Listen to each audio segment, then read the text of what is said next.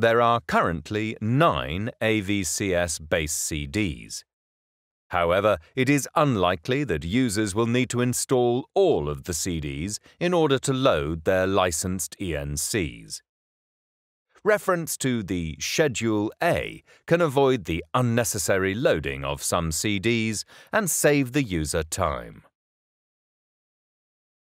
Start by inserting the first AVCS base CD into the appropriate drive. Now select Chart Loader from the menu. In the Chart Loading window, select Scan Drives. The ECDIS will automatically scan for the AVCS data to be installed. The AVCS data will have been automatically detected and the ENC S63 data box ticked. If not, tick the ENC S63 data box on the screen.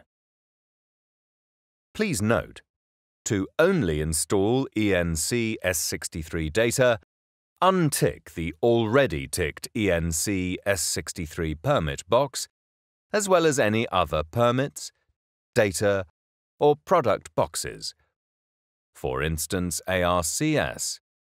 Or the ECDIS will scan both permits and data, resulting in unwanted error messages in the last report provided. Click OK to continue the installation. The system will display a progress bar plus related messages when installing the AVCS data.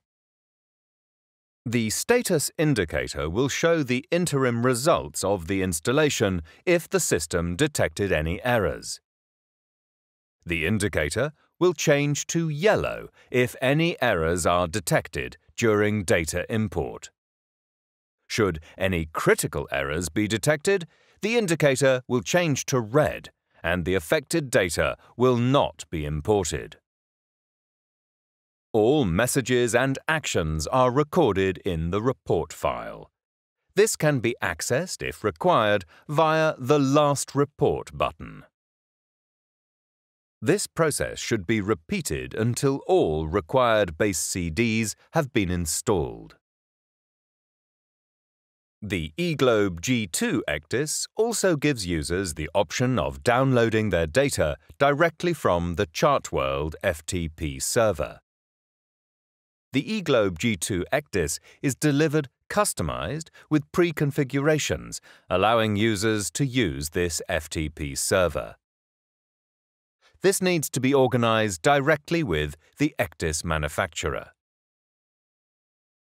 Once the updates are installed, these changes need to be applied to the eGlobe G2 ECDIS. Click on Apply Changes in the Synchronization box. The system will display a progress bar plus related messages when applying the changes. When the changes have been applied, a message will be displayed in the Process window to confirm the S63 installation is done. Please note, make sure that all the required AVCS base CDs have been inserted and the import operations completed before installing the latest update CD. Updates cannot be applied unless the ENC base file is present in the system database. To then view a chart, select Chart Loader from the menu.